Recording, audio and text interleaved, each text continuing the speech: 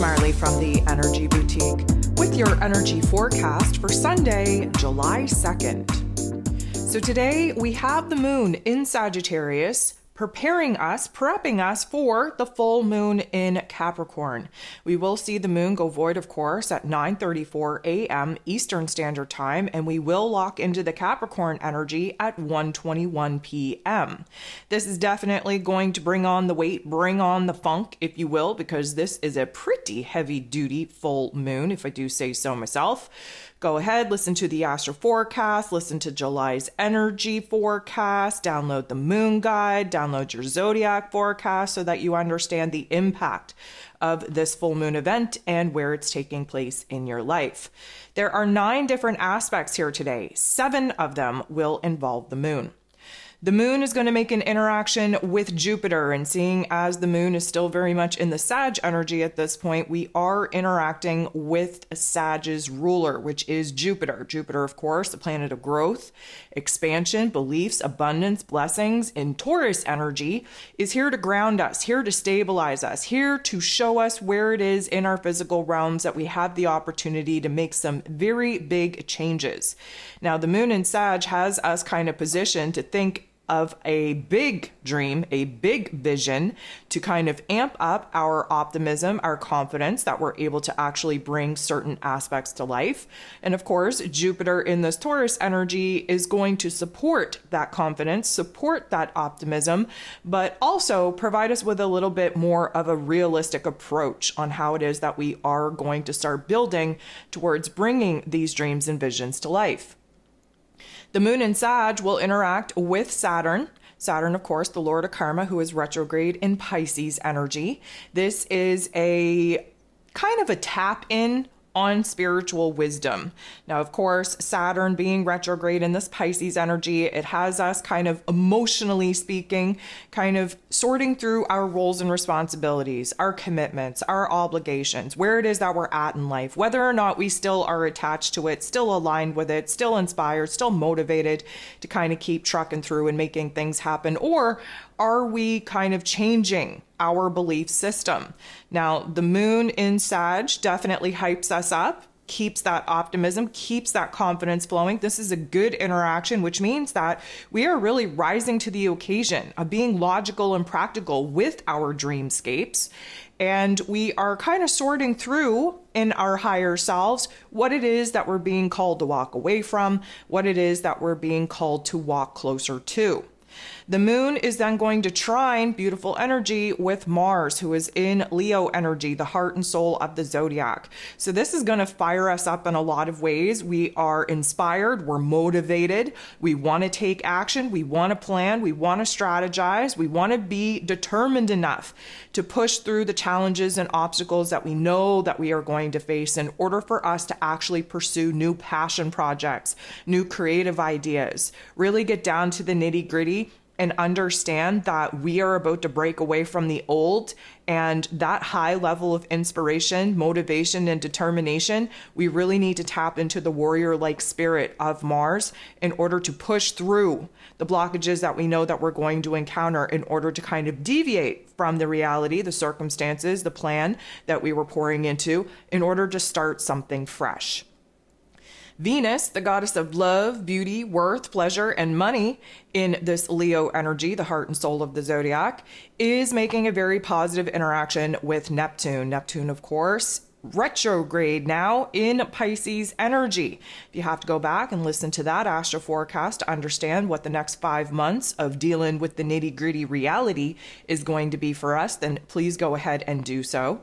But Venus and Neptune. Neptune is the higher octave of Venus. So Neptune is where we attach to the higher realms of intelligence, where we align with our higher self and intuition, where we're downloaded with new visions, new dreams, new ideas, new strategies. The Venus energy is how we bring it into the physical body, where it is that we kind of mull over it in our heart space. Venus, of course, is the portal that we bring these ideas and inspirations to life. So there is going to be some sort of epiphany, some sort of intuitive insight that comes over us, really getting that heart space activated and really inspiring us to continue to hold that vision, hold that dream very, very firm in our third eye and in our heart space.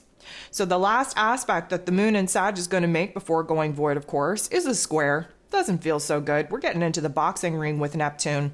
And here's the thing. Neptune now being retrograde means that we're not able to kind of visualize on the future as much. We have to move inward, really reflect back on what it is that we've been avoiding. We have to clean up the debris of the past. We have to kind of give ourselves an opportunity to get our head out of the clouds and actually deal with the here and now. Now, the moon in Sag doesn't like this at all. We want to be hopeful and wishful. We want to dream. We want to project ourselves in the future. But now, with this retrograde energy, we're kind of putting the pause on actively trying to move forward. And instead, we're having to deal with the present moment. We're even further having to deal with the past, really cleaning up the space, cleaning up our beliefs, refining our visions and dreams, and really dealing with the nitty-gritty that many of us have been avoiding for many, many moons now. So the moon goes void, which is always a very unstable energy. And while the moon is void, the moon still very much in Sag energy is going to make a interaction with Uranus. Uranus is the great awakener. He likes to shock us. He likes to disrupt us. He likes to throw wild card energies, wrenches into our plans in order for us to break away from our attachments, break away from the old, and actually open ourselves up to some spontaneous change and transformation that is very much needed. Now, this is a beautiful aspect because we're receiving insight, we're receiving epiphanies, we're receiving visions on what the path and plan moving forward actually looks like. And this is a lot of wisdom, a lot of higher intelligence that we're receiving here. So we may not be able to articulate it right away, but we're on the cusp of change. We feel something changing and transforming in us, and we are more open to these changes than we've been in the past. Venus, the goddess of love, beauty, worth, pleasure, money, is going to square Uranus shortly after. So just when we're kind of feeling the good vibes, suddenly there's going to be a little bit of a wind knocked out of our sails, so to speak. So this is going to present us with a little bit of a choice point, a little bit of a challenge, a little bit of a struggle. Keep in mind that we're in the realm of the full moon, and in the full moon, new information and details emerge. So what Venus and Uranus are kind of doing for us is it's showing us where it is that we are kind of being pulled in different directions. It means that we are feeling like the Venus energy, of course, wants connection, wants closeness, wants intimacy. The Uranian energy wants space, wants distance, want to kind of be by ourselves until we get ourselves sorted and we understand what it is that we are kind of fighting for, what it is that we want to change. So this is very much about feeling that divide within us. It is also about kind of seeing the clash, seeing the struggle, because Venus being in this Leo energy has, of course, it's a fire energy, has us very impulsive, has us very much wanting to initiate, has us very much focused on new attractions. But the whole jive thing is that it's impulse, it's risky, it's not stable. And so the Uranian energy that usually brings in like a high potent electricity to our central nervous system, this is making us restless. This is like tapping into where it is that we want to rebel against some of the topics and themes that are coming up in our personal relationships. This is really going to put us in a cluster F, if you will, between our heart and our head, especially where decision making is concerned, where love and finances are concerned, because that's what Venus is trying to really align with her heart space to figure out what kind of changes need to be made in the physical realm, especially where love and money is concerned. And so this is going to just bring on a lot of discontentment. We're not okay. We're not feeling happy. We are not happy. We are not feeling the fun, feeling the joy. We are not even interested in the things that used to give us happiness and joy. And it just kind of feels like we're just uncomfortable in our skin. And so because of this, and because we're moving into this full moon window, please be very cautious of how it is that you exert yourself. Please do not be acting on impulse. Please kind of give your physical body a healthy outlet to kind of transmute some of these energies, because it really can feel like a lot of anxiety, a lot of electricity that we don't know what to do with. So the moon, still very much in Sag energy, still void of course, is going to interact with Pluto, the great transformer himself, who is retrograde in this Capricorn energy. And this little situation provides us with an opportunity to see where it is that our inner realm is changing, where it is that we understand, where it is that we feel powerless, and where we're attempting to take that power back. We are being illuminated to where it is that we don't feel like we have as much control over our circumstances, over our emotions, over our thoughts as we would like, and we are going to attempt to take that control back.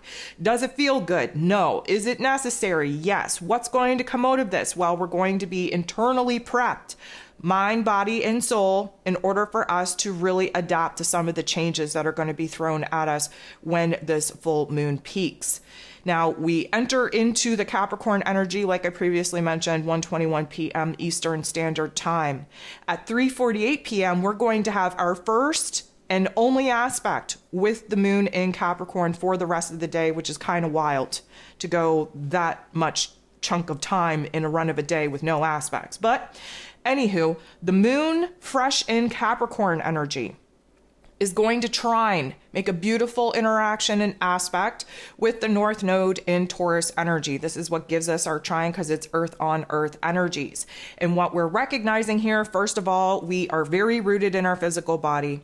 We are very concentrated on our physical realm circumstances. The true node is trying to get us on the right path for our soul's mission, for our soul's potential. This screams of having a realistic, practical approach to the plan and strategy that we need to put into play in order to grow, in order to heal, in order to change, in order to transform our physical circumstances. This is definitely the energy and the element that we're really going to be struggling with over the next couple of days with this full moon in Capricorn reaching its peak.